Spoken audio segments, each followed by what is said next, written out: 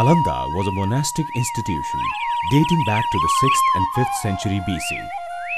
According to the Pali texts, Nalanda emerged as the greatest academic and spiritual center of Asia.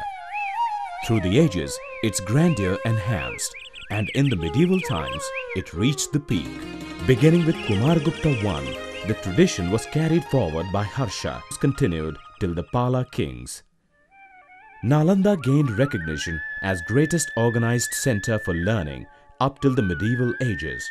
Though it saw decline and destruction with the advent and plunder of the Turks, the history of its eminence still exists in the records of the Chinese. To restore its lost glory and place of prominence, effort has been made in the modern times. It is hoped that however small the effort may seem, comparatively with the bygone eras, it is worth a recognition. The modern Nalanda Mahavihar works within an architectural and cultural aura that harks back in time to another age.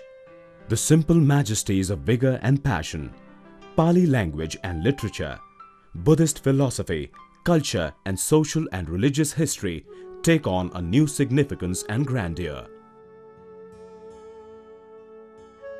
An individual feels for a cause, goes on to create a movement that gives a new face to history and its ever-flowing stream. This is the story of Bhikhu Jagdish Kashyap.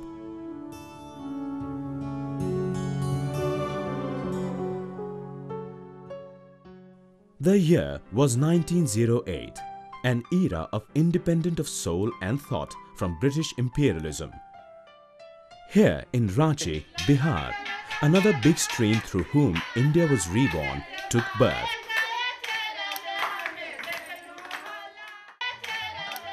The young Jagdish Narayan later came to be known in life as Bhikhu Jagdish Kashyap.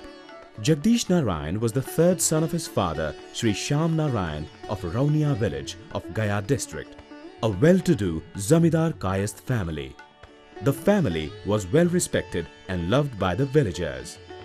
We are standing in the village Raunia, which is one of the village of Kassapa block, and this is the house of Mr. Jagdish Narayan Kashyap, my grandfather. Jagdish Narayan spent his childhood days in Ranchi at his Nana's house. The house was an important hub of Congress activities. The political influence of the day was strong on young Jagdish Narayan.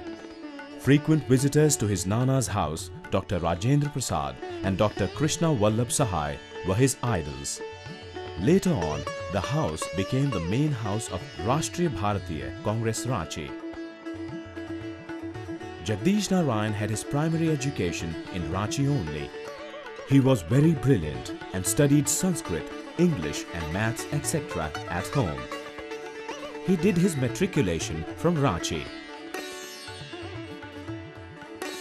Later, he shifted to Patna and graduated from there. Nationalistic streak came to the forefront. He led protest against the Simon Commission. For further education, he joined Banaras Hindu University of Mahamana Madan Mohan Malviya. He did his MA in Philosophy and Sanskrit from BHU. He had been actively engaged in politics and took huge part in the Satyagrah of 1931 along with Rashtriya Bharatiya Congress. But history had other motives and directions. The intense religiosity of his mother, Bataso Devi, was what won Jagdish over. He imbibed a similar strong religious bent. And though nationalism had a strong say, it was religious ideas that led him forward in life. On the instance of Sri Ayodhya Prasad, he had joined Sanskrit Vidyapith Gurukul in Gaya. He worked as an Arya. And then life turned on its head. Through a book, the destiny took over the regions, and Buddhism became the goal of his life. He left the Gurukul and met Dr. Bhagwan Das, who referred him to the Tripitaka and Pali. to a future of deep understanding of Buddhist philosophies. Another powerful influence was of his Guru Bhai, Mahapandit Rahul Sankrityayan. The first instance of this was when Dr. Sankrityayan presented him books on Buddhism brought back from Tibet. They had been taken away when Nalanda was at its height. Dr. Sankrityayan had made it as his goal to return these precious books to Nalanda University. He, along with Rahul Sankrityayan ji and Bhadanta Ananda Kaushalyayan, were able to revive the studies of Buddhism and especially Pali in India. Jagdish Narayan made up his mind that this was to be his mission too, to revive the glory of Nalanda. He realized that being true to his cause would mean turning into a bhikshu, promising service for life.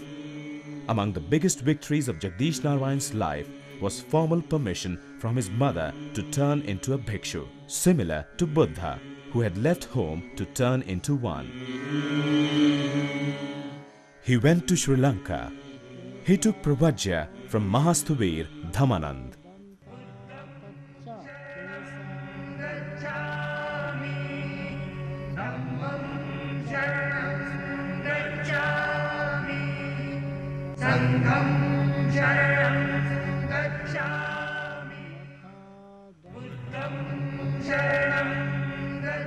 At Sri Lanka, Jagdish Narayan carried out intensive research on the Pali language.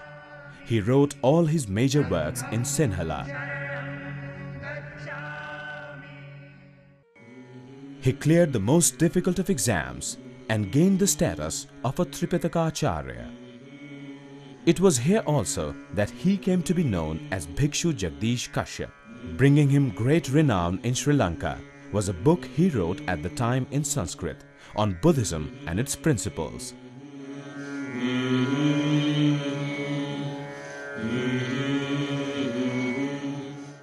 He returned to India in 1934. Kashyap ji and Rahul ji travelled to Japan on a Buddhism mission. An important assignment here was translation of the Digh Nikaya into Hindi. En route, Kashyap ji was detained at Penang by the British force because of his earlier association with Mahatma Gandhi. While at Penang, Kashyap ji's two gob mere to complete the translation of Digh Nikaya and learning Chinese language. He fulfilled both. Digh Nikaya was published in 1936. Here, Kashyap ji made his knowledge of Chinese language and Anapan Sat Asan, a medium for taking his message to the masses. He became popular in Penang, Singapore, Malaysia, etc. From Penang, Kashyap ji went back to Sri Lanka to meditate on the Anapan Sati of Buddhism to gain mastery over it. Jagdish ji then returned to Allahabad to the mission that his friend Rahul Sankrityayan held out for him, propagating Buddhism as greats had done before him. Aspect of Buddhism was तब इसलिए एक religion नहीं, एक way of life हो गया उनके लिए, और वो कभी भी कट्टर बौद्ध नहीं थे. Sarnath, his first karm bhumi on this mission, symbolically also the place where Buddha gave his first sermon. He started here as a schoolmaster in a high school and went on to bring new bloom to educational institutions there. Through his teaching, the funds he brought in from Burma and the beginning of a long-lasting association with industrialist Y.K. Birla, his introducing Pali at the Banaras Hindu University remains a huge landmark in Buddhism studies. He was appointed head of Pali studies at BHU. This house on the BHU campus, called Buddha Kutir, was built specially for Kashyap ji in the 1930s. Buddha Kutir turned into a major hub for the 1942 Quit India movement as the center of protection, essential strategy and information. ये मेरा सौभाग्य रहा कि मैं उनका विद्यार्थी रहा, और इससे बड़ा सौभाग्य था कि मैं उस स्थान में पाली विद्या को मैंने पाया, जो बौद्ध विद्या का महान केंद्र रहा, अंतर्राष्ट्रीय महान केंद्र रहा, जिनकी आज भी चर्चा हो रही है। और उस नालंदा विश्वविद्यालय को फिर से पुनर्स्थापना करने के लिए भारतीय नहीं कई देश लगे हुए हैं। इस समय भी छोटे रूप में नालंदा नवनालंदा महाविहार चल रहा है, जिसमें ही मैंने पहले बौद्ध धर्म के पाठ भिक्षु जगदीश के चरणों में बैठकर सीखे। और वो आज नहीं रहे, उसका अभाव सबसे ज़्यादा महसूस हो रहा है। कैसे वो पाली के ग्रंथों को रोमन से देवनागरी में सुंदर ढंग से संपादित कर गए, और संपादन में वो माहिर थे, और हम लोगों को बताते थे कि कोई भी भूल नहीं होनी चाहिए, उसको फिर से देखो, प्रूफ की कोई मिस्टेक नहीं होनी चाहिए, उसकी इंडेक्स बननी चाहिए। तो ये काम हम लोग उनसे सीखे। Independence in 1947 counted Kashyap ji too as one of its heroes, and with it came a determination to bring the power of Buddhism that had faded in India over the centuries into a new bloom. In the 2nd century, Emperor Ashoka's son and daughter Sanghamitra had taken the light of Buddhism to Sri Lanka as bhikshus. The son of Magad Bhikshu Jagdish Kashyap now had the mission to bring that great light back to India. The seed for this was President Dr. Rajendra Prasad's announcement that Nalanda would be revived as a central university. Thus, Nalanda Mahavihar came into being. The ancient University of Nalanda existed at this time only as a deserted ruin. People were afraid to venture near the erstwhile campus.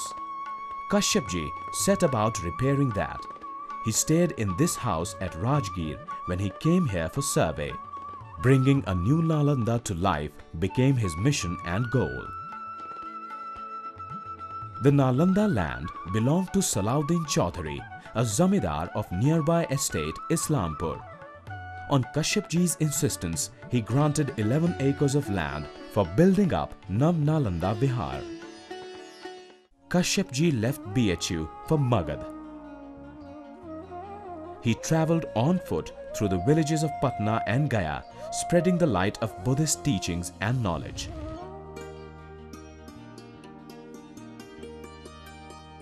Magahi, the descendant of the Pali language, had strong roots here, and people identified strongly with Kashyap ji among the finest Pali scholars. Kashyap ji's ultimate mission was to spread Buddhism through education of Pali language, alike Gautam Buddha.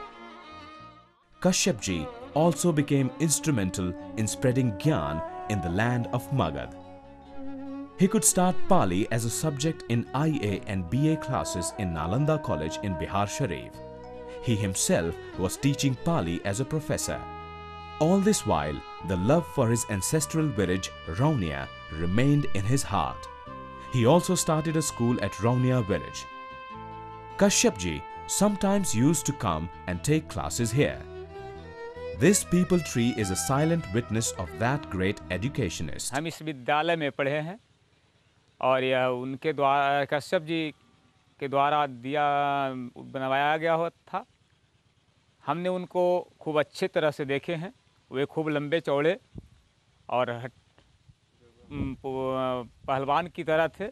उनका वस्त्र गोरिया था और वे आते थे तो बच्चों को प्यार भी करते थे और उनके पीछे गांव के बहुत सारे लोग दौड़ पड़ते थे। Kashyap ji's dream to bring back the glory of Nalanda started germinating. He met Upendra Maharathi, an architect, to give a shape to this temple of learning. Upendra Maharathi was also had a love for Buddha and Buddhist architecture. Nalanda Mahavihar was beginning to take shape. The entire concept of Nalanda Mahavihar was being envisioned by Bhikhu Jagdish Kashyap ji in the early 50s. Then together with his architect, Buddhist friend, artist and architect, Buddhist friend Upendra Maharathi ji, they had tried to recapture the sanctity of the older viharas and Buddhist grandeur of architecture, for which this Bihar was known for, because Bihar state has derived its name from Vihara. So the monastic corridors, the Chaitya Viharas, the courtyards, the Ashokan railings, and the stupa, dome-shaped stupa, which is reminiscent of the old Chaitya architecture. All those Buddhistic architectural features were imbibed by my father in the architectural plan of Nalanda Mahavihar. So the entire concept was to recapture the glory of the monastic tradition, because it used to be the seat of, holy seat of learning.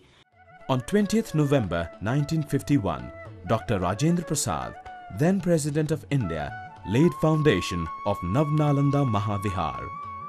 The Pali inscription speaks the original links to Ashoka and origin of Buddhism in the region. Kashyap ji started Magad Pali Pratishthan in Rajgir. He started taking classes of MA Pali in this building. He was also staying in one room of the same building. In 1952, Pratishthan was shifted to Nalanda, where Bhikhu ji had built a small temple with some cubicles attached to it. Besides the huge support from President Dr. Rajendra Prasad and Prime Minister Nehru, Bihar Chief Minister Dr. Shri Krishna Singh and Education Minister Dr. Jagdish Chandra Mathur played a significant role. The Nalanda Mahavihar was formally inaugurated by Dr. Radhakrishnan, Vice President of India, on 20th March 1956.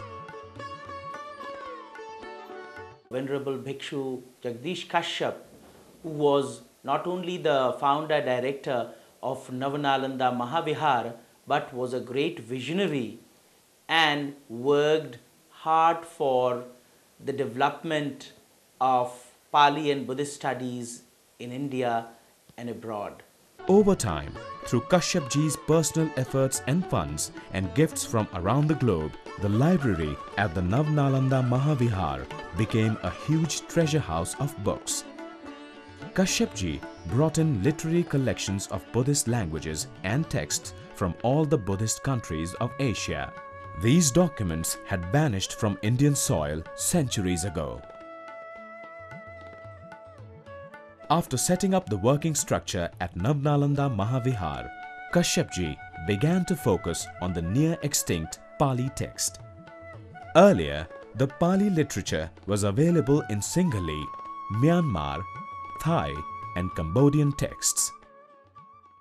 भिक्षु जगदीश कश्यप बौद्ध धर्म के प्रचार प्रसार के लिए तथा पाली भाषा के प्रचार प्रसार के लिए जो कार्य किया वह अत्यंत व्यापक और अत्यंत महत्वपूर्ण है। भिक्षु जगदीश कश्यप ने ही इस नवनालंदा महाविहार को बनाया और उनकी जो योजना थी उस योजना के अनुसार इसको विश्वविद्यालय का रूप देने का उन्होंने अथक प्रयास किया था।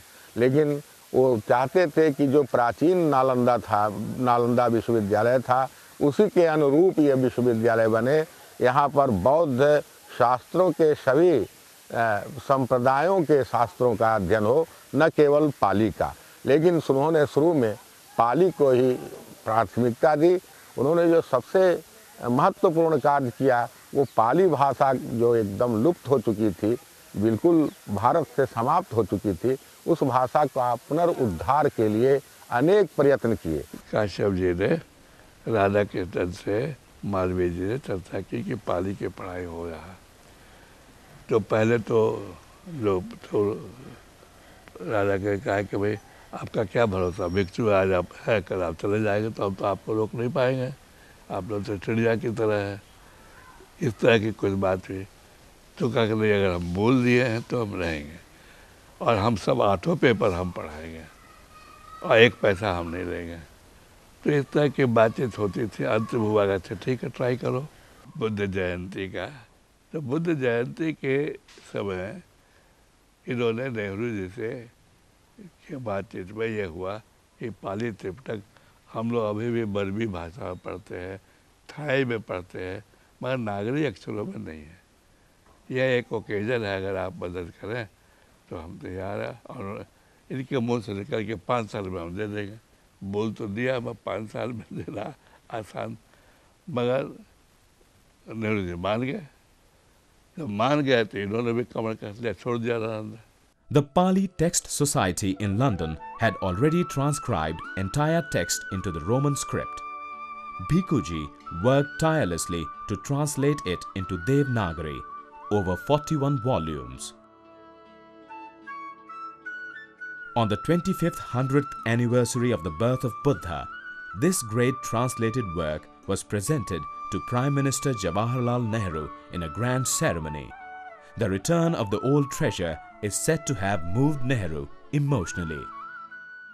Because of him, that for the first time the Pali Tipitak in Devanagari script was published by Nalanda Mahavihar, and it is based on his planning that now the Nalanda Mahavihar became deemed university and is working on the same line. In 1955, Kashyap Ji visited China as a missionary.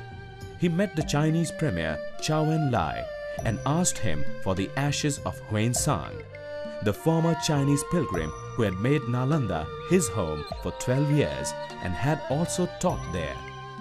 Chao En-lai agreed immediately and also promised a Huansang Memorial Hall at Nalanda. In 1957, his representative, the Dalai Lama from Tibet, came to India and brought with him the ashes of Huansang. The foundation stone for the Huansang Memorial Hall was also laid in a grand ceremony, and the Dalai Lama gave Pandit Jawaharlal Nehru a check of over 5 lakh rupees as a gift from the Chinese government. The Indian government contributed an equal amount, and it was used to construct the Huansang Memorial Hall. This building is a symbol of China-India cultural unity. The majestic building is an attraction for scholars from around the world. To this day, this hall symbolizes the dream for the revival of Nalanda. Kasap जी चाहते थे कि Hiuen Tsang memorial hall में महायान की पढ़ाई हो और वहाँ से विदेशों में जो छात्र भेजे जाएं वे नालंदा के धर्मदूत हों, और इसी के आधार पर संपूर्ण विदेश के सभी देशों से वे भारत से और विदेशों से संपर्क स्थापित करना चाहते थे। इसीलिए चाइना, तिब्बत, जो महायान देश के निवासी थे, उनसे उन्होंने संपर्क किया। In years to come too, Nalanda was always the focus of Bhikhu Ji's activities, but it also extended to institutions in Sarnath and Bodh Gaya. Kashyap Ji persuaded the Dalai Lama to set up an institution in Sarnath to teach Sanskrit and Tibetan languages. His grand house in Sarnath was given over to Tibetans for this purpose. The construction of an architectural monument to a cause is as beautiful as the grooming of an individual. Kashyap Ji had said, "Buildings made at his own expense to those constructed for Buddhism at his inspiration, there's a huge legacy to delight in." He constructed a beautiful building for bhikshus, students, upasikas. Behind this structure, the Thais have constructed a beautiful guest house and temple for the Thai people. In the temple precincts, the Thai people have installed a statue of Kashyap Ji in his usual white clothes. A similar statue of Kashyap Ji had been put up inside the Mahavihar building. Both these statues are a reflection of the love and respect of the Thai people for Kashyap Ji. Kashyap ji had been responsible in the overall development of Nalanda Mahavihar. Not only Buddhism but other subjects were also incorporated in promoting secular studies in Nalanda. Bhikhu ji was a man of principle and always being helpful to people. He was popular with colleagues, Mahavihar staff and students as well. छात्रों के scholarship के लिए, उसके रहने के लिए, खाने पीने इत्यादि का भी प्रबंध वे किया करते थे और जो गरीब छात्र रहते थे वे कैसे आगे बढ़ें, आगे पढ़ें, इसकी उनकी पूर्ण चिंता रहती थी और जो भी उनसे बन पड़ता था उस छात्र की भलाई के लिए किया करते थे। हम लोगों को उन्होंने बहुत ही प्यार से पढ़ाया। नव नालंदा महाविहार में मेरी नियुक्ति हुई, मैं बनारस में था उस समय। तो जब यहाँ आना था मुझे अपने परिवार को लेके, पत्नी और बच्ची, तो उनके अंदर इतनी हमदर्दी, किसी को कोई मतलब तो नहीं। उन्होंने देखा कि मैं बिल्कुल यूपी का रहने वाला, बिहार में पहली बार आ रहा हूँ तो परेशानी होगी, तो उन्होंने कहा कि आप बनारस से पटना आइए और हमें बता दीजिए कि किस ट्रेन से आ रहे हैं, तो मैं गाड़ी लेके हम ड्राइवर को भेज देंगे और आपको सामान वामान सब उतार लेंगे, कोई दिक्कत नहीं होगी। तो इस बात में जैसे ही हम पहुँचे, उनकी गाड़ी जो इंस्टीट्यूट की थी वो लगी थी। बहुत प्रेम से, वो एक भिक्षु थे, उनको परिवार से मतलब नहीं होना चाहिए, लेकिन एक मानवता के नाते, एक नए आदमी के नाते कि कोई हमको परेशानी या घबराहट इस नई जगह में ना हो, उन्होंने गाड़ी में हम लोगों का प्रबंध किया और नालंदा तक साथ में लाए। उन्होंने मुझे व्यक्तिगत रूप से भी सहायता की थी। मैं उन्हीं की सहायता से काशी हिंदू विश्वविद्यालय में अंग्रेजी की एमए परीक्षा में बैठ सका था, क्योंकि वे कोर्ट के बीएचयू कोर्ट के सदस्य थे। उनकी अनुशंसा पर ही मुझे वहाँ से परमिशन मिला था। Surendra Prasad Tarun had been a young journalist, a close associate of Bhikhu ji. He used to have regular contact with Bhikhu ji.